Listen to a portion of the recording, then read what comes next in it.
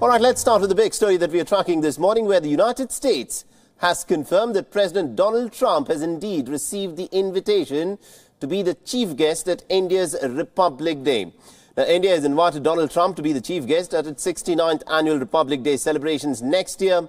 However, the White House press secretary, Sarah Huckabee Sanders, has said that a final decision over the invitation is yet to be taken.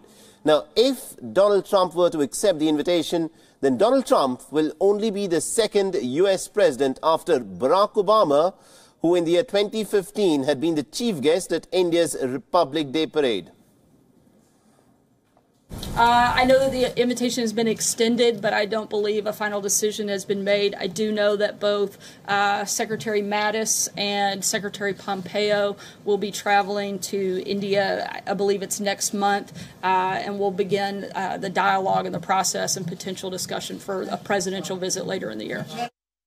So that was Sarah Huckabee Sanders there, confirming that an invite indeed has been extended to Donald Trump to be the chief guest for the Republic Day parade celebrations. And for more on this, we're joined in by our correspondent, Siddhant Sibil, who's been tracking the developments very, very closely. Good morning to you, Siddhant. Now, this, of course, is an interesting sort of a diplomatic outreach where India is seeking to strengthen its ties with the United States and thereby has extended an invitation to Donald Trump to be our chief guest for the Republic Day celebrations.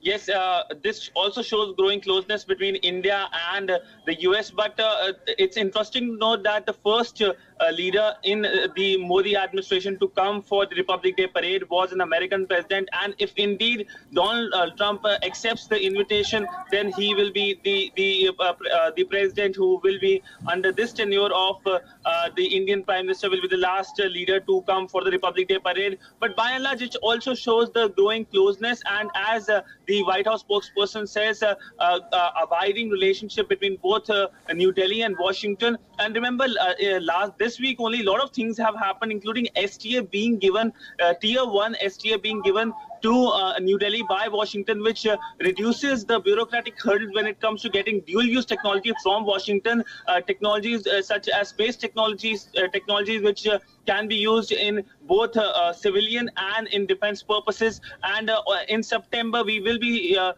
going for that big 2+2 dialogue between the foreign ministers and the defense ministers here in New Delhi, something that was postponed twice, and this time it's going to happen with a lot of things in focus. There are two basic concerns. One, of course, sanctions on Iran, and another sanctions on Russia. Russian sanctions impact India because India gets a lot of its defense from Russia, and with Chabar we have a crucial port which is being developed, the Chabar port.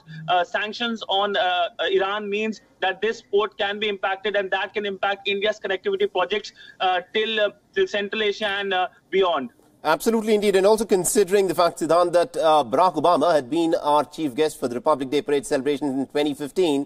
And we've also had the SAARC leaders and other leaders who were part of Republic Day parade celebrations as chief guests. So how significant is this invite that's now been extended to Donald Trump? It's of course significant because Donald Trump is a person who you either love him or hate him. He is a person who has changed the world, whether good or whether bad, only history will tell. But if you look at India inviting leaders in past 4 years, India has invited all the 10 ASEAN leaders this year only, which was unprecedented in the history of India because all 10 leaders were there at the podium. India has invited UAE, with which India has growing relationship, Barack Obama and other leaders, which if you look at the entire foreign policy of India, is India growing ties with Middle East, India is growing ties with ASEAN countries, help India. But with America, there has been special focus when it comes to defense, when it comes to trade. And as I told you, contentious issues such as sanctions on Russia, sanctions on Iran, something that worries India's foreign policy, because if that gets in trouble, India can obviously suffer. So that India would like to explain to its American partners when it comes to